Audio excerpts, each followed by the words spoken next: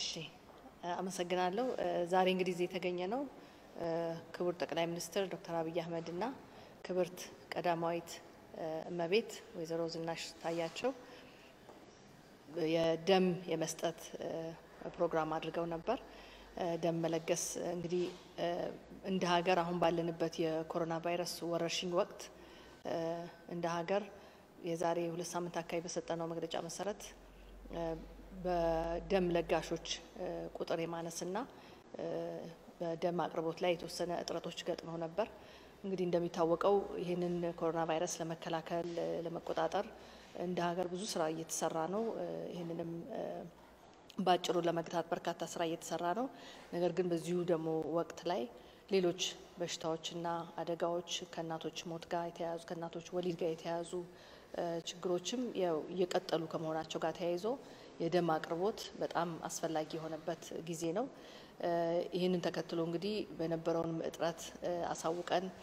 የዛሬ 2 ሳምንት ባቀረብነው ጥሪ መሰረት በአዲስ አበባ ከተማ በዚህ 2 ሳምንት ውስጥ የደም ለጋሾች ቁጥር እጅግ ጨምሯል ያንንም ማካካስ ችለናል ስለዚህ በዚሁ አጋጣሚ ይሄንን ጥሪ ተቀብለው ደም ለመለገስ የወጡትና የሰጡትን ሁሉ ማመስገን እፈልጋለሁ ስለዚህ አሁንም አጠናክረን መቀጠል ያለብንና አስፈላጊውን ጥንቃቄ በመውሰድ ደም መለገስ መቀጠል አለበት ምክንያቱም በአንዲት ደም ህይወታቸው የማትረፍ ምንችላቸው በርካታ ሰዎች አሉ በተለያየ የጤና እክል ምክንያት ይሄን የሚገጥማቸው በተለይ ከአሁንም ቀደም እንደገለጽኩት ከወሊድ ጋር ተያይዞ ከአደጋዎች ጋር ተያይዞ ከሌሎችም ችግሮች ጋር ተያይዞ እነዚህ ደም የሚያስፈልጋቸው ሰዎች በርካታ ናቸው ስለዚህ አሁንም አስፈላጊውን ጥንቃቄ በማድረግ ማህበረሰቡ ይሄን እንዲቀጥል እየጠየቁ ዛሬ ደግሞ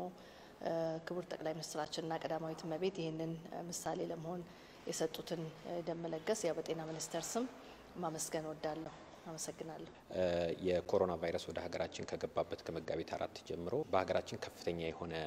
የደም ለጋሾች ቁጥር መቀዛቀዝና የሀገሪቱንም የደም ክምችት መመናመን አሳይቶ ነው የነበረው ይሄንንም ተከትሎ እንግዲህ ባለፉት 2 ሳምንታት የጤና ሚኒስትሯም የሰጡትን መግለጫ ተከትሎ የተወሰኑ በአዲስ አበባ ላይ በተለይም ከፍተኛ የሆነ የደም ለጋሾች ጥሪያችንን ተቀብለው መጥተዋል በጣም እናመሰግናለን በዚህ አጋጣሚ ይሄም እንግዲህ በክልል ከተሞች ላይ እንዲቀጥል እንፈልጋለን የክልል ከተሞች ላይ በተወሰነ መልኩ አሁንም በጣም መቀዛቀዞች አሉ ደም ባንኮቹ አሁንም ደም ለጋሾችን ይፈልጋሉ ማለት ነው ከኮሮና ጋር ተያይዞ ደም ለጋሾች የሚያነሷቸው ጥያቄዎች አሉ ከዛም ውስጥ አንደኛው ለደም ባንክ ወደ ደም ባንክ በመጣ ተጋላጭነት አይኖርም ወይ የሚሉ ነገሮች አሉ ይሄንንና እንደዚሁም ደም ለግስ በሽታን የመከላከል አቅም ይቀንሳል የሚሉ ጥያቄዎች ሁለቱን ጥያቄዎች በጣም በርካታ ጥያቄዎች ናቸው ያሏቸው እነዚህ ሁለቱ ጥያቄዎች ግን አድሬስ ማድረግ መቻል ስላለብን ማለት ነውና የመጀመሪያው ነገር ከዚህ በፊት ስናደርጋቸው ከነበሩ ነገሮች በኮሮና ምክንያት ያደረግናቸው አዳዲስ ነገሮች አሉ እነዛ ምንድናቸው የጤና ባለሙያዎቻችንንም ደም የሚሰበስቡትን ባለሙያዎችንም እንዲሁም ደም የሚለግሱትንም ሰዎች ከኮሮና ተጋላጭነት ለመከላከል ሙሉ በሙሉ ዝግጅቶችን በሙሉ አጠናቀን ነው ወደ ስራ የገባንበት በዚህ ወቅት ማለት ነው ስለዚህ በእያንዳንዱ አንድ ሰው ደም ሰጥቶ በቀጠለበት ሁለተኛው ሰው ከመተኛቱ በፊት አልጋዎቹን የማጽዳት እንደዚሁም ብለድ ፕሬሸሩን የሚለካበትንም